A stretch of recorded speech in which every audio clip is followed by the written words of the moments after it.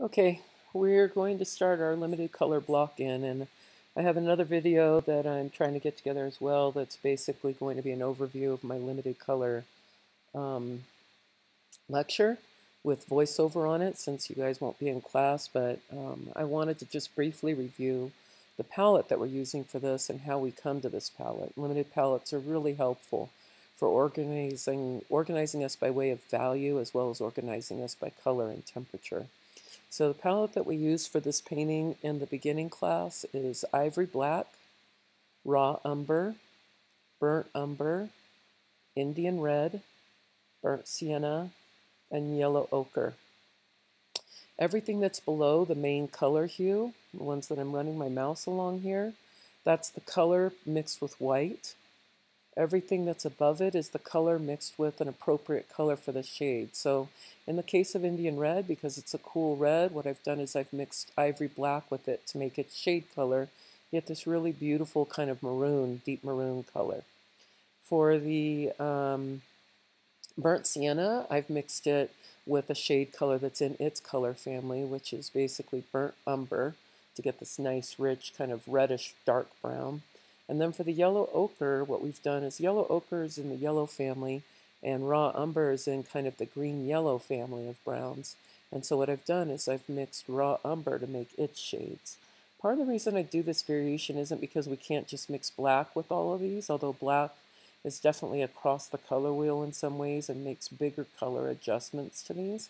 But part of it is to give us a nice variety of our shade colors that feel rich and still feel like they have a lot of the main color within them. So we choose colors that are within their color family, and if you're not understanding what I mean by that, definitely make sure and watch that limited palette lecture again, where I'll go over that information. You can see that what we did is we tried to get all the values to match. So when I look back at this original color palette, what I see just off the bat looking at this is that this is too light and this is too dark. So what we want is for all these values to line up, and that makes our job painting much easier. When we're painting and we decide something needs to be in a certain value range, we don't have to decide and mix to that value, at least not as often. Obviously, if we have to get in between, we might have to do it. But if this is all set up correctly in the first place, then what we do is as we're putting in this raw umber, if we decide we need to cool it off a little bit, we just grab a little bit of this gray. It won't shift our value at all. All it will do is cool down that color. And by keeping the value correct, it allows us to stay within that same area of light and not shift our reading of light along with the temperature. Same thing with all of these. So as I go through and work with this palette, this shows the palette once I'd made some adjustments. I never made this darker, which I should have, but I did lighten the burnt umber. You can see how it was too dark here. And I did lighten that burnt umber. Later on I was like, oh, I should have darkened this gray, and I just never did. So I just kept having to mix to it, which is what all this is over here, which really slows you down and just makes it more likely you'll make a mistake. When we mix this palette initially, what I tell people to do is to go through and check. So all you need to do to check your values, if you're not good at reading that yourself yet, is take a photo with your phone and then go in and apply one of the color filters, apply the one that makes it monochromatic. You can see how this really stands out now as being too dark. This is a little less obvious just because of the lights and shadows in it, but if we look at it, we can see that that feels a little bit too light, especially compared to these first few piles over here. It can be hard to see the value differences as the colors get darker. So one thing that I'll do is I'll adjust my exposure on it, and then the value differences might stand out a little bit more. You can see that the yellow ochre doesn't really line up quite as cleanly with the rest of this, but it doesn't really line up with where I want these either. So I just kind of leave it there, and as I add yellow, I know that I might be lightening it a little bit, but that's just something to be aware of. We basically want these lines to fairly much line up and these lines to line up. So as we look at this palette initially, what we should have over here is on a 10-step grayscale, as I like to think of this bottom level as my 2s, 2 or 3s, this next level as my 4s, this next level as my 6, this level as my 8s, and this level as my 9 and 10. If I were really being technical, I would say a 10 is a black, so obviously these other colors I'm not going to want to take all the way to a black, or I'd probably lose a lot of their color cast as well. But that's just basically how I set it up. And then I usually have a bunch of white here, which I've been using for mixing. You can see that I replaced some of that white later on. And some of these piles got larger just since I knew I was bringing things home and I might need extra paint for mixing. So that's basically how I do the palette. As we look at the color block in, so we've got the finished underpainting that I had done before. I'm going to move this out of the way. Make sure this is where you guys can see it. Gosh, I hate this little bar. Okay, and as we start going through, actually I need this to drag through, I need to start blocking in some of my color. So as I mentioned before, I usually start with my background. I start blocking in that background because it's an easy way to match color and value, and in a very basic way, and not like do a big mistake right away. It's easily adjustable. It's not like I've gone in and blocked in like smaller items here that I have to be more careful about my judgments. And it just kind of lets my hand get used to the brush, get used to the painting, figure out what brush I want to use. Like I started out with one brush and I switched to a different brush as I went through and kept blocking this in because I didn't like the way that that brush felt against the background. You can see that I've added in like some cooler areas that I'm adjusting. I'm basically going back and forth between my raw umber tints and my gray tints to get more of a neutralized kind of middle tone. And remember that this underpainting, you might not realize it, but I did this block in directly after finishing wiping out the underpainting. So it's wet. So all of this underpainting is going to be mixing into what I do. Sorry, my kids are sending all kinds of memes about the coronavirus. Okay, so this underpainting is going to be mixing into what I do as I keep going.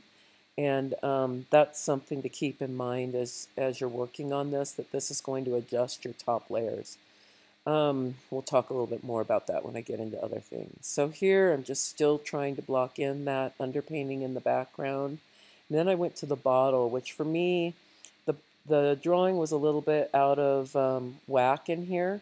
And gosh, I really need to figure out how to shut these off. Okay. The drawing was a little bit out of whack in here, and it was small. I don't like to paint my objects this small typically, and I wanted to work in sizes that were a little bit more reminiscent of what you guys were working in. So I did block this in larger on my canvas, which meant I naturally cropped some of this stuff out. You can see that I blocked in basically this area. I mixed a little bit of a green using my black and my yellow ochre to block in some of this bottle. And then I started blocking in the box. As I blocked in the box, I was using my tints of burnt sienna, which is a little bit more orangey. And as I got into this, what I decided was that burnt sienna was too orange. And I brought in a little touch of the pure Indian red into it so that I could make it just a little bit more of a red orange and not quite so much of the orange. I think that's where I brought in the red right there. Okay, and mixed that into it and then worked back in with some of my burnt sienna again. I used some of my shades that I had mixed of the burnt sienna, and I had a little bit of red still strongly on my brush, so I probably will need to darken that a little bit more later. I think I did that as I was doing the underpainting as well, as I came in with a little bit more of the shade tone to hit that, and then I hit the side of the box as well. So at this point, what I'm doing, and this is one of the things I really caution you guys about doing correctly in the beginning, is I'm trying not to fuss. Like there's all kinds of little things I need to do on this and the box and the bottle. Notice I didn't worry about any lights or anything like that. I didn't even worry about finishing the blend here.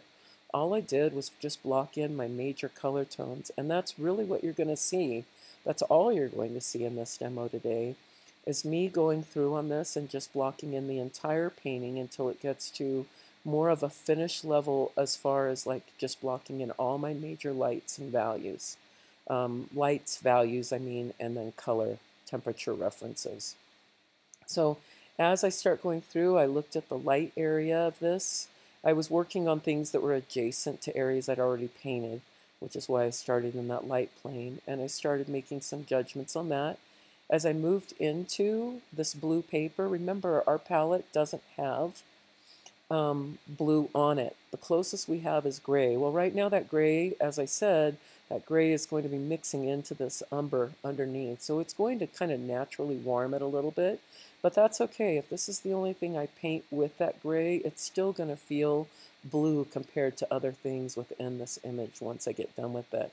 So I blocked in a little bit too dark on the gray. I came in with a little bit lighter gray to adjust it closer to this value right here. A lot of these shadows, I'm letting the shadows that I blocked in kind of carry them initially, and that's why I go into more of the lights, because I've got the value pretty much in there for the shadow side right now, and I'm a little less worried about that. I'm more worried about capturing some of these colors within the lights. As I went through, I started figuring out what I wanted to do as far as the dark green within this pot, and then I'm going to go over and start figuring out a lighter green area. I know one of the things that you guys get really frustrated with is the inability to hit the exact colors in your final painting. That is what this project is about. It's about not being able to hit the exact colors, but making correct judgments with your palette using your understanding that you're building as far as color families. So don't let that be a stopping point from you. Is this green this green? Absolutely not. It's not even close to it. However, it is close to being the color of green, and I'm trying to hit closer to some of these values within here and give myself a good reference for where this is finally going to go at the end. I can obviously hit the green a little bit better over here because I'm using black and I'm starting to hit in a little bit cooler, so it is going to be a cooler green, but when I lighten it, it's naturally going to warm up just a little bit because of the yellow that's in there and because I don't have a good cool green to start with. As I keep, sorry, my kids talk a lot, I guess. As I keep doing this, what's going to happen, actually I think this will shut that off. As I keep doing this, what's going to happen is that it's going to continue.